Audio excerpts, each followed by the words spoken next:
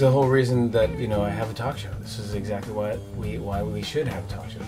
People can plug their movies and all this stuff, but we just make it fun. It's like a cool thing that we're doing. It's like we're lucky to be in this business that we,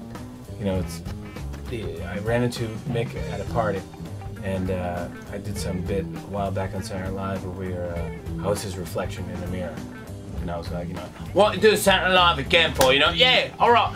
And so I couldn't be any more embarrassed in front of Mick than I was then, So I was just talking to him, and I said, "What are you up to?" And he said, we're working on this re-release of Exile on Main Street." And I go, "Oh, if there's anything I can do to help you on that, I'd love to do it. I mean, I have a talk show now." And he's like, "Oh, we actually have this great documentary called Stones in Exile, where it's about the making of Exile on Main Street. That maybe you could show that, or work on, or introduce that, or host that." I was like, "I'll give you my show. I mean, we can work it out." I didn't talk to NBC yet, so I was like, talking out of school, but I was like, we said, and what we'll do is we'll have all week long, we'll have Rolling Stones, we'll have like the biggest bands play their favorite Rolling Stones tracks off of Exile, which is a great double album. Of course, we couldn't afford it. We have no money. So, we have a decent budget, but it's not that good. So we called Budweiser, and they were awesome. They were like, "Yeah, this is great. We'll totally sponsor this." So it's sponsored by Bud Light Golden Wheat. Beer pong and Keith Richards, no. That's not a game he plays. He does not. He loves to drink. Yeah, he'll. That's not a game for him. He's like, "What is this?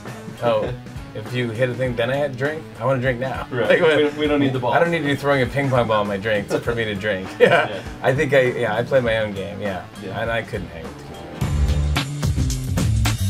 Oh man, I don't want it to end. I almost want there to be like a weather advisory, and no one gets to see the ending of Lost. Like that would be the best. That's what I would do. Something like that. Like make some glitch happen where just television doesn't work that night, and everyone misses the ending of Lost. I love me some Justin Bieber. Yeah. He's a great dude. What a great guy. Yeah, he came on as a guest, and he's such a talented guy. He's how old is he? 16. 16 years old.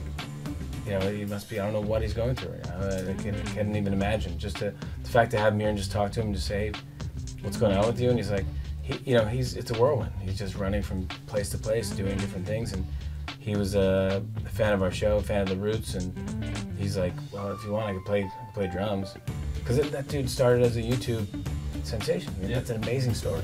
So the chance to even talk to Justin Bieber and say, like, "Wait, just so everyone understands how this happened. You just videotape yourself singing and put it on YouTube, and that's it. Now he's selling out. People are rioting in Australia. I mean, what is going on? That's amazing. That's so cool that the internet is that powerful and that cool that you can do stuff like that." I want to do the show from space in Richard Branson's spaceship at David Bowie's musical guest, and if the Queen was around, have her up there as well, or any other person.